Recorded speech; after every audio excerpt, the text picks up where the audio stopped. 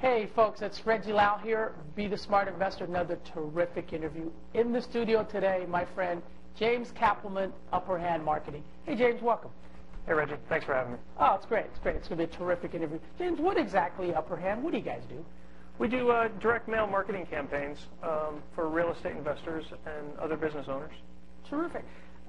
If you would, James, share with us what exactly is direct mail. We hear that term a lot. What is it?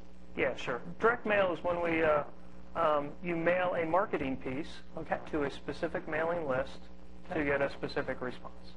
Wow, that sounds kind of like a little bit of a campaign. We'll get to that in a minute. Who might use direct mail? What kinds of people might use it? We do marketing campaigns for real estate investors, realtors, all kinds of different business owners just looking to grow their business.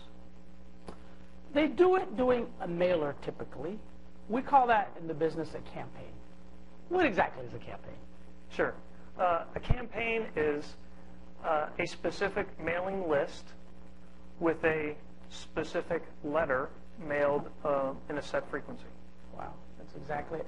We actually did a mailer with you guys a couple months back, got an amazing response.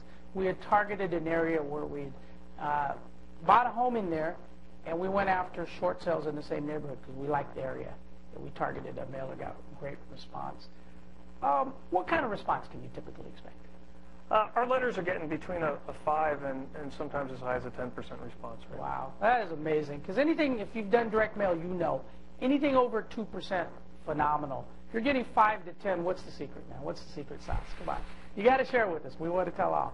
Okay, well, I mean, the secret sauce is all of our letters are in hand-addressed envelopes. Wow. We actually have real people that hand-address every single envelope. And we mail handwritten yellow letters. James, we've heard that term a bunch, yellow letter. What exactly is that for those of us that might not have done one or seen? Let's go. Do you have any examples? Yeah, I've got a couple examples. Okay, what is a yellow letter? We've heard that term. So yeah, I mean, we've got a yellow letter is really just simply we use yellow paper. Okay. We use we have real people that handwrite out. Handwritten. Handwritten. Let me see that thing. Sure. That looks pretty real, folks. I notice you're using some very short copy.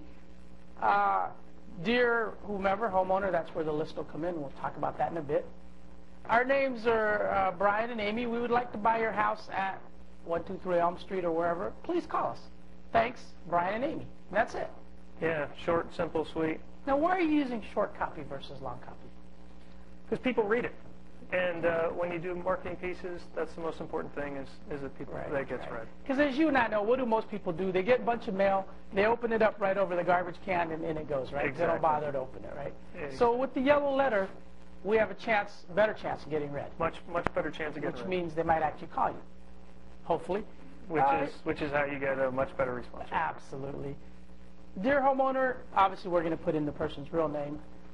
I'm a local investor looking to purchase a home in your neighborhood. If you're interested in selling your property at 123 Elm Street, please give me a call or email me. Thanks, Steve.